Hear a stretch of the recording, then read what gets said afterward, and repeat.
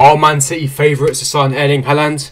Is he not going to sign for Chelsea? Can Chelsea not lure him to West London? Are Chelsea making big movements, however, in the summer window? Not just for incomings, but also for selling players, for loaning out players. It's going to be a mega window for Thomas Tuchel. Going to be exciting times for us Chelsea fans. Will Oscar be making a return back to Chelsea, back to West London? We'll have to wait and see. I'll also be reviewing the new leaked home kit for next season, the 21/22 home kit. I'll be reviewing it, giving my thoughts, opinions, and of course I'll also be discussing. But before I do get into it, make sure you smash the like button, subscribe, hit the bell notification, and without further ado, let's get straight into today's news daily video. Starting off with the first story, and it is in regards to Erling Haaland. Now again, I know I speak about this guy on every single news daily, but I'll give you guys the latest updates. If there's an update on a specific topic, on a specific player, I'm going to give you guys a swoop. I'm going to give you guys the latest news, and when I do give you news, it's going to be like from top tier 1 journalists or publications, so your Christian Falks, your CF Bynes, your Fabrizio Romanos, your Athletics. None of this Daily Star Sun rubbish nonsense. It's going to be top tier stuff. That's why, to give you guys the latest update, make sure there's actually reliable content, reliable news. But what Christian Falk is saying in regards to Erling Haaland is that Man City are favourites to sign Erling Haaland if Borussia Dortmund decide to sell, but they don't want to sell him in 2021. Now we know that there is a big possibility Erling Haaland will leave this summer. There's a lot of links of his agent, Mino Raiola, for a club like Borussia Dortmund. If Borussia Dortmund do not secure Champions League qualification this season, there is a very high likelihood that Erling Haaland will leave this summer. He's too good to be playing Europa League football. He's simply too good to be playing Europa League football for his level, his calibre of the quality of player that he is. And it's completely understandable, and that's why you've got Europe's elite clubs like your Bayern Munich, your Chelsea's, your Man City's, your Man United's, PSG's in for him, because he's available at a fantastic price. I know it's going to be expensive and extortion is going to be north of £100 million, but for the level of player that he is, the age that he's at, the potential that he could reach, the ceiling that he has and the attributes, he's a monster in front of goal. So it's completely understandable. And I said this to you guys multiple times, Chelsea are not favourites to sign Haaland, not because we're not a big club, but because there's so many clubs in for him that, especially with the City, situation Man City is, they're pretty much guaranteed Champions League qualification. They're pretty much guaranteed Champions League qualification. And if you look at the situation, with Chelsea, and we haven't yet secured Champions League football, we haven't been at the pinnacle of the Premier League football for a good 4 or 5 years. We're not at that level of Man City yet. I do believe we will achieve that in the next 1 or 2 years of the project that we have.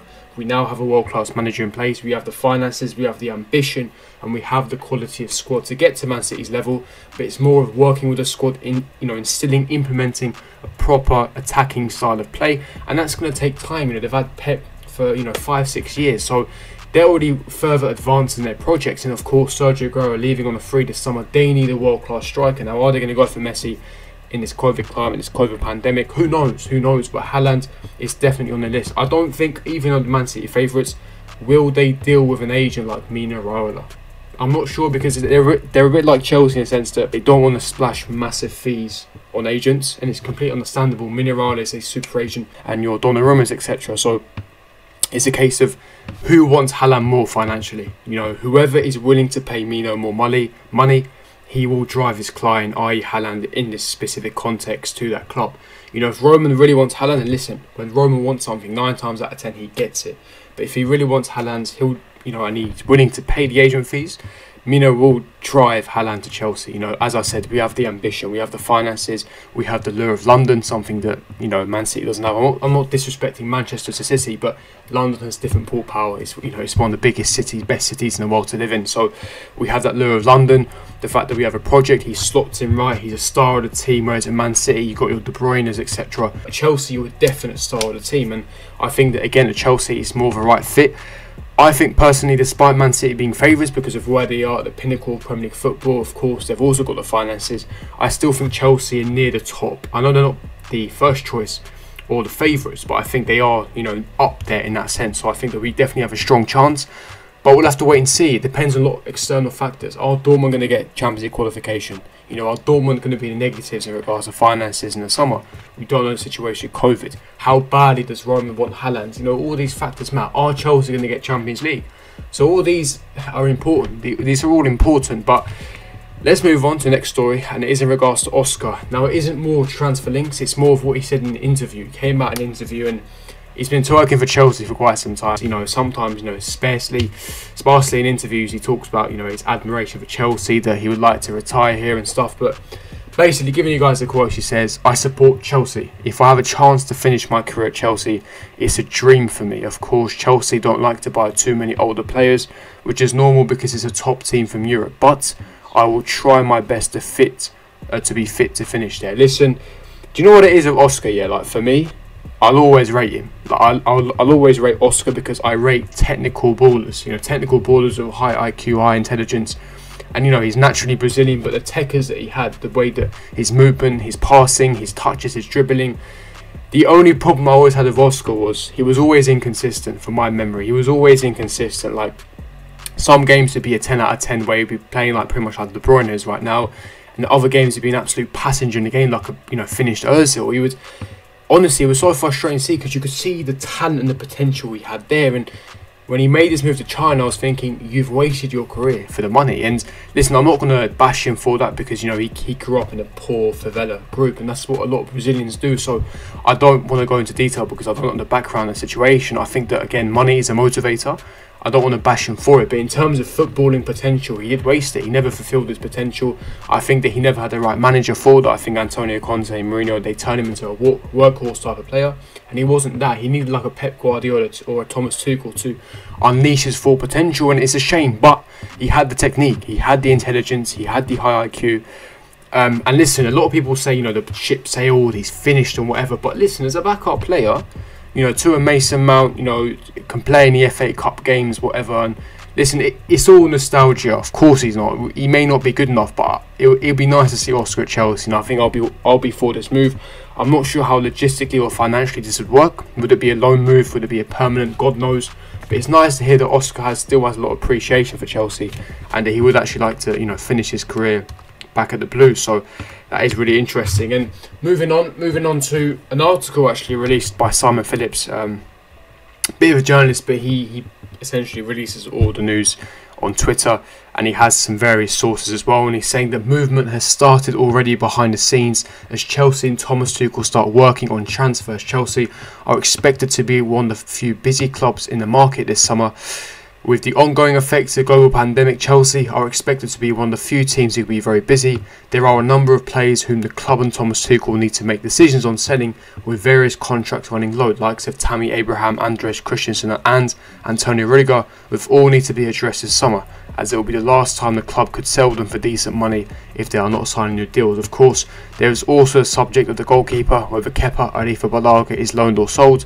Another squad players such as Kurt Zouma and Billy Gilmour will both want to know their futures at the club. And again, it's interesting. I made this point in the intro, and I said that it's a mega summer this window, but it's not how we all think it is in regards to incomes. Of course, we are going to be looking at that, but a lot of it's trimming down the squad. And I said this a lot of times as well, that Thomas Tuchel's greatest achievement this summer is going to be trimming down this squad and getting rid of the deadwood, because we have a world-class squad. Yes, we do need a couple of one or two world-class additions still to really compete with Man City and on all fronts, but we need to trim the squad. We've got 3 left backs, we've got 5 centre backs, we've got 3 goalkeepers. I mean, we need to trim the squad down. It's as simple as that. We need to offload some players, and it's not just to raise revenue and cash, but it's a sense of we need to offload these players because we have too many numbers to submit to the Premier League squad next season. So again, and also we need to sort out their futures. It's not fair on them as well from a personal perspective. They need to be playing regular football, and if you're third choice left back, how the hell are we going to get regular football? Look at an Emerson, for example. You've got Alonso and Chilwell battling it out, and you've got Emerson stuck in the reserves. It's not fair for him. He's trying to play for the Italian team in the Euros. You have to be understanding. So again, his greatest achievement is going to be offloading a lot of these dead woods, trimming down this squad, and then hopefully we can compete, as well as 1 or 2 world-class additions coming up in the summer window. Now finally, the last point I want to talk about is a new kit, the new home kit that's been leaked for next season, the 21/22 season. You got it on your screen right now. You know what, yeah, I'll say this now. For me, it's a pain kit. I've seen the social media reaction, especially on Twitter, and a lot of people are not a fan of this. A lot of people, but I quite like it. Listen, I like the pattern. It's quite similar to this year's home kit in a sense that the colour looks a bit lighter. You got the zigzag pattern as well. You got the yellow accent on the sides of the shirt. Obviously, you got the golden tick, and you got the golden, outer coating of the badge as well. And the 3 logos remain the same in white. Now, here's my thoughts, opinions, right? I like the kit, but I still think it could be slightly improved. I have no problem with the zigzag pattern. The only issue is I like the fact that they're trying to change it up and switch it by having the gold, the gold coating, the gold colour around the Nike tick and the Chelsea logo. But if you're gonna, the Chelsea emblem, but if you're gonna do that in gold, why don't you make the 3 logo in gold as well, so it all matches? I think that will look a lot better, because you have gold up here and then you got white here. I don't think it looks as good. I think if you made the 3 logo gold, then it would be a peng shirt. I might copy it. Obviously, what happens is kits grow on people. We all thought the fur kit was trash, but a lot of people seem to have bought it. It grows on people. But what annoys me the most here is, especially on Twitter, I see so many graphic designers. They design some really good-looking, beautiful kits. Like, I'm talking stunning kits. I'm thinking the official club, the official people that work at Nike that design these kits are nowhere near as good.